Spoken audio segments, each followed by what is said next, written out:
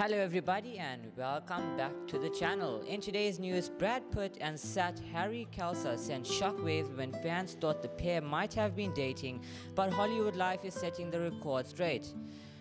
Brad Pitt was rumored to have been dating Sat Hari Khalsa, 50, after they attended the Silver Lake Conservatory of Music annual benefit and art auction in September 2018. They were spotted deep in conversation and looking cozy as they sat next to each other in the crowd, as we previously reported. And just last week, the Oscar winner and the jewelry designer sparked romance rumors once again when US Weekly reported they were dating. But a source exclusively tells Hollywood Life that Brad is a single man.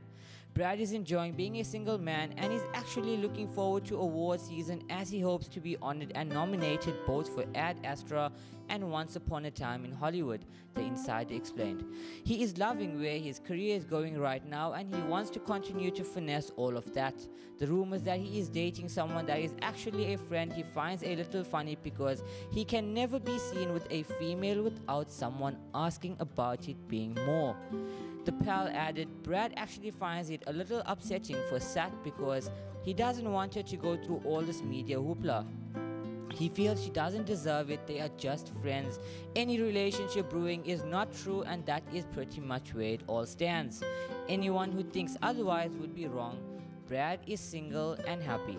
The Fight Club star was previously married to Jennifer Aniston from 2000 to 2005 and Angelina Jolie from 2014 until they split in 2016. The Oscar-winning stars share 6 children: Maddox, who is 18, Pax, who is 15, Zahara, who is 14, Sheila, who is 13, and twins Knox and Vivian, who are 11. That is it for today's news, guys. Thank you so much for watching. Goodbye.